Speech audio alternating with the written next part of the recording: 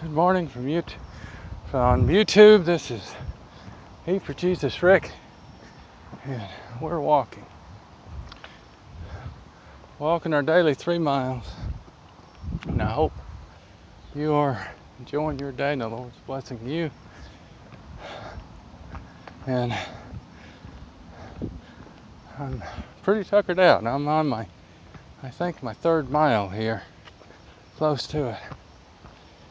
And I'm still juice fasting, if you don't count my birthday popcorn.